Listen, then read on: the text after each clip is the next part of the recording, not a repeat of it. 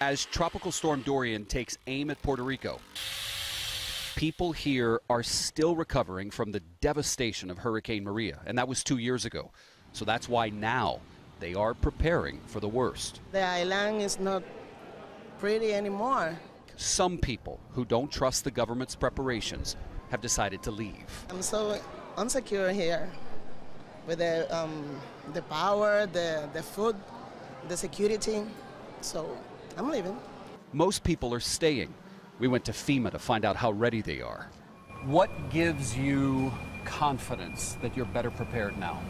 I think, first of all, the amount of supplies we have. 2 years after Hurricane Maria, 30,000 homes are still covered with blue tarps, and about 1,000 roads remain impassable around the island. If you look around just at this warehouse, and now we have 5 where we used to have 1, there's probably 10 times the commodities on the island that were here pre-Maria.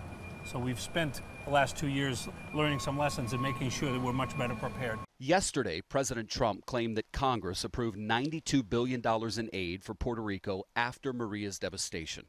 That's not true. Congress has only allocated roughly $43 billion. Less than $14 billion of that has actually gotten to the island. Well, learning from what went wrong.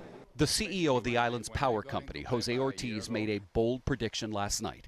He said if the entire island were to lose power in a worst-case scenario, he predicts he could have the lights back on in 2 weeks. We have to restore as quick as possible. It's not acceptable what happened in the last time that many people wait for 11 months to get power back.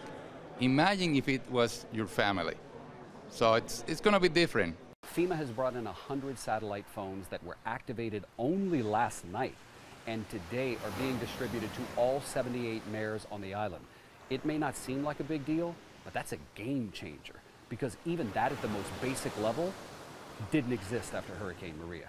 Some mayors say they got a cell phone, but the service wasn't even turned on. David Begno, CBS News, waiting on Dorian from Ponce, Puerto Rico.